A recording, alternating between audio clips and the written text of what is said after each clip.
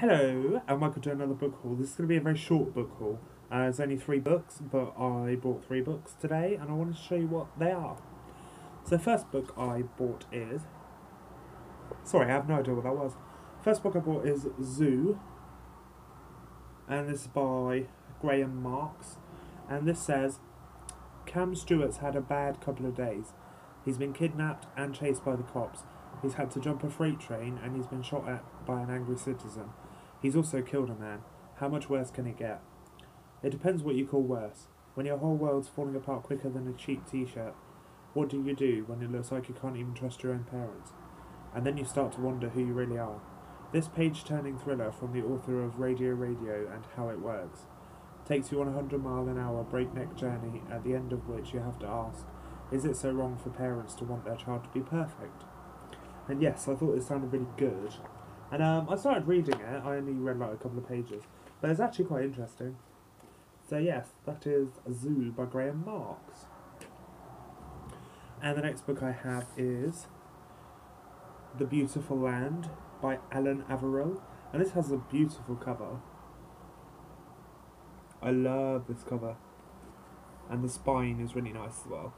And this says, boy meets girl, boy loses girl. Boy steals a time machine and attempts to save girl and the world from impending annihilation. Tak O'Leary is a Japanese-American television host who vanished off the grid after a failed suicide attempt. His childhood friend Samira Moheb is an Iranian-American military translator suffering from PTSD as a result of her time in the Iraq War. In love from the moment they met, they are destined to be apart forever. But thanks to a mysterious invention buried deep in the Australian outback, they now have one more chance to get it right. So this sounds really interesting and intriguing. And yeah, it's about a guy who finds a time machine. That's all I know about it really, but I thought this cover was beautiful. And says the back, says the spine, and it sounded really interesting. And the third and last book I have is Northanger Abbey by Val McDermid. And I believe Val McDermid is the one who wrote The Wire. So that's really cool. I don't know, she's there on the back. I can't see what it says, but yeah. On the back it says, look how gorgeous that is. On the back it says, it looked like Vampire Heaven in the images she googled, but would it really be so unnerving in reality? For now, she could only speculate, but before long she would have the chance to savour every aspect of Northanger Abbey for herself, and she was determined to do just that. No matter how blood-curdling it might be, it will be no match for Cat Morland. And I've heard this is like a reimagining of Jane Austen. It's like Jane Austen with vampires, which sounds awesome. And on the inside it says, 17-year-old Catherine Morland has led a sheltered existence in rural Dorset, a life entirely bereft of the romance and excitement for which she yearns. So when Kat's wealthy neighbours, the Allens, ask her to accompany them to the Edinburgh Festival, she is sure adventure beckons. Edinburgh initially offers no such thrills. Susie Allen is obsessed by shopping, Andrew Allen by the fringe.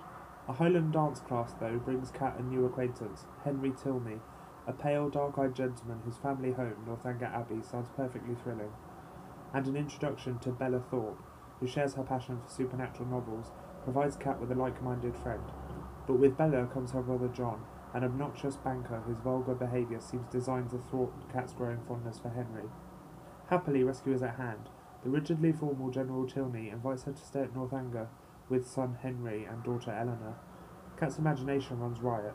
An ancient abbey, crumbling turrets, secret chambers, ghosts, and Henry. What could be more deliciously romantic?